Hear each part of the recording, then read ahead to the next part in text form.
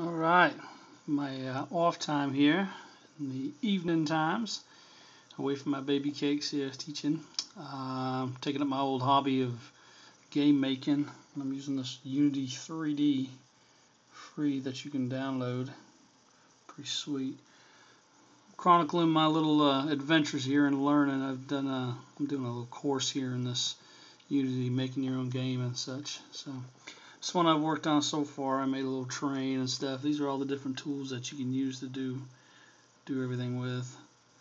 Just want to show you kind of where I'm at. Now I'm going to be holding this camera and trying to do controls, so I might have to go between the two. Let me show you what it looks like kind of in game. I've added a skybox today. That one there. Just move my mouse around. Some cliffs, textures. Now I actually painted these on right here, the rock ones. Painted the trees in. And I won't be able to move the mouse and the controls at the same time, so I'll just kind of walk down this little path here. This is my little game I'm making here. First off, I don't get no name for it or anything like that, so now I'm going to switch back over to my mouse. Going down a little path here. I'm going to probably put a little hot springs or some sort down here in this path. I painted these rock textures here in the ground texture. I'm going to put a little water thing down here soon, but I have this little hot spring thing going on there.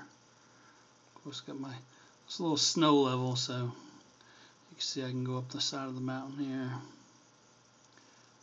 I haven't done any colliders yet, any collision things, so here I'm probably going to put a little camp of some sort. And down over here, I started making a path as well. You can see right there. And I'm going to put some kind of thing up here. My cursor back up here. Now those trees are moving. I'm going to learn how to do tweaking here, I'm hoping. But what those are is for optimization. Full mesh when you're right in front of it, but when you're far away to speed up CPU time, it does like a billboard type of effect. So that's just changing the billboard. But this is what I've done so far. So I think it looks pretty cool.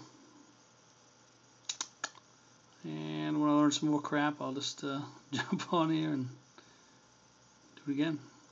So to get out of it, I'm gonna close back up out of there, go back to my editor.